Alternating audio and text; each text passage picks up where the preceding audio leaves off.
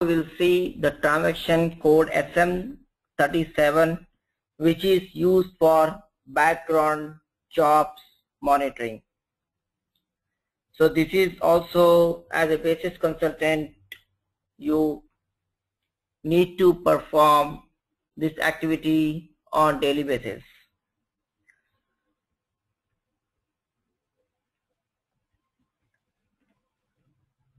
So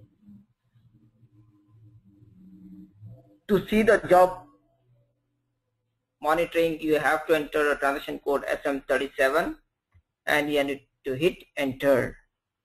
Now here you will find this all of status options, which I already explained you in my background job topic.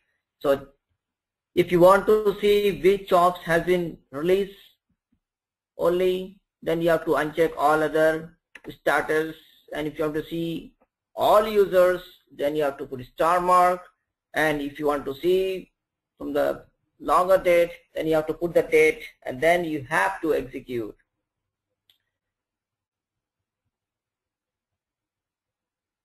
So no job matches the selection. Yeah, that means no job is right now with the release status.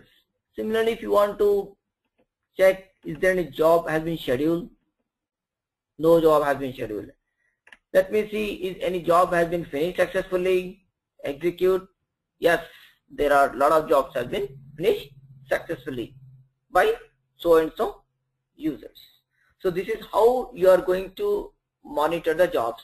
So finish means it successfully, but if in case any job get cancelled, okay, then you have to escalate that to particular user that this job has been cancelled. Okay, so this is how you have to analyze the job monitoring.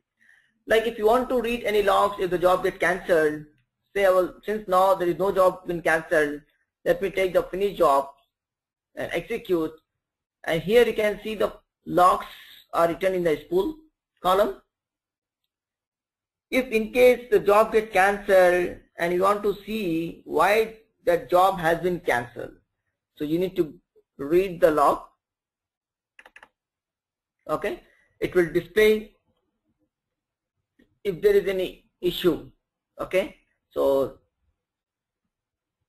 I'm selecting this and going on this. I will click on the type.